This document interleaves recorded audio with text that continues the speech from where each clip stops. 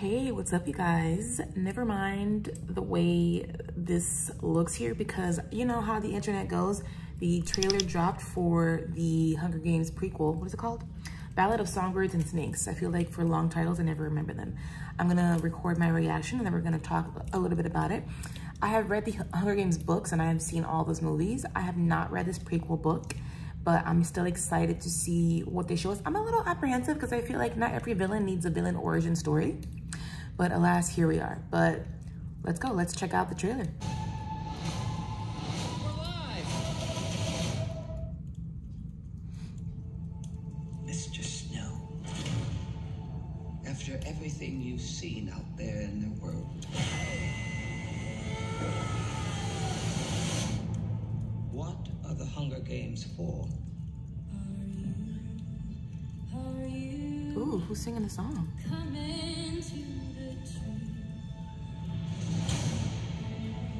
The Hunger Games, they're to punish the districts. Those tributes don't have a choice. Your role is to turn these children into spectacles, not survivors. We're live. Smile. It's why we have teeth. Imagine it was your name that they pulled.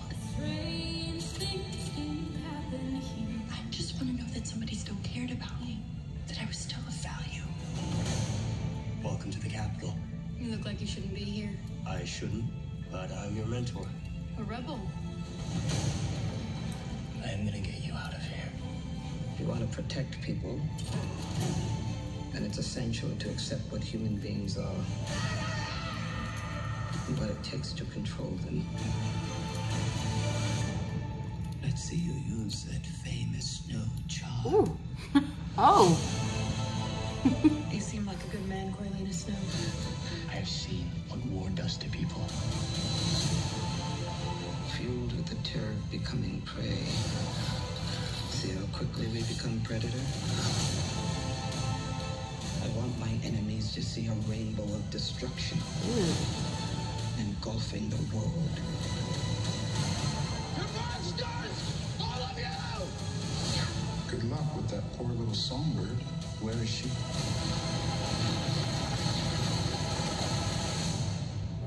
It's mystery. And mysteries have a way of driving people mad.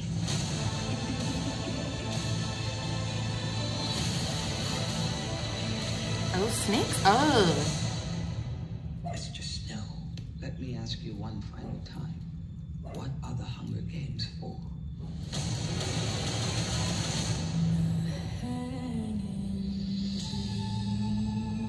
Who is singing the song? Are they gonna release it? It's the things we love most that destroy us. Oh man.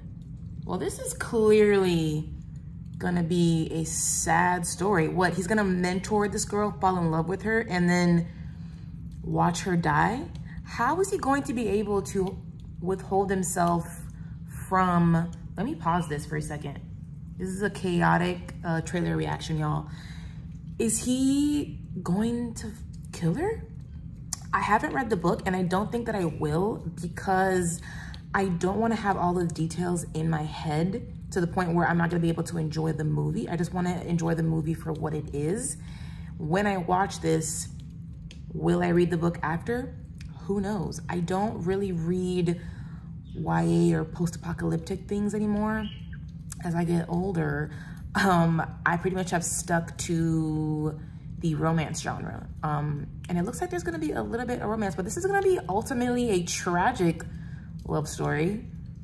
Man, I know before I said I wasn't intrigued to see his villain origin story, but it could be interesting to see his journey and the moral dilemma that I think he will be in, because he is this person who works for the Capitol and he has his duties.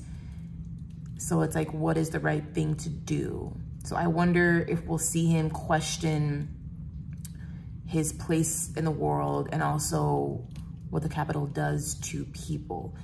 I mean, we eventually know, we probably know how that turns out for him, obviously, because we've seen him decades later in the Hunger Games movies. So we know this is the issue with prequels, I find. You know how it's gonna go. You know where the characters end up. But I guess, you know, they do the prequel so that we can see how it all began. The actor looks compelling. His name is Tom Blythe. He seems compelling.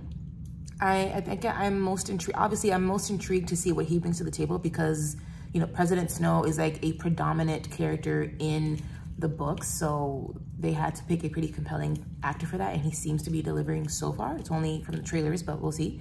But then he has like heavy hitters around him like Viola Davis and Peter Dinklage, who I am very excited to see. I feel like Viola Davis just looks so goofy because these capital people just look so goofy with like the crazy hair and the freaking different color eyes.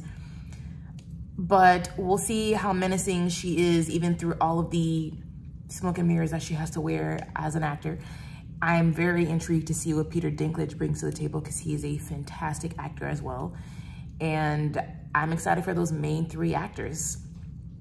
Like I said, I think this will be a tragic love story, which will be interesting. I am curious to see how this performs at the box office because there just hasn't been any more YA things released theatrically at the very least. I think since the Divergent series that kind of bombed. I'm interested to see if people come out to the theater for this. I know that I will because I read the books, saw the movies, but I don't know, you know, how the larger population feels about this. So it'll be interesting to see how this performs. It'll be interesting to see how the story plays out, even though, again, we know how it'll play out, but just to see like the intricacies of the emotions and the moral dilemma. So yeah, that's it. That is the trailer reaction. Forgive me for my ugliness, but when trailers drop, you have to drop everything if you want to record and do this. I have more content on this channel. I will be doing an out of the theater reaction for The Exorcist Believer, so be on the lookout for that. That'll be coming up. The screening is on the 3rd, and I'll be dropping the reaction for that on the 4th. So if you want to catch that, hit subscribe, hit the like button, and I'll catch you guys next time.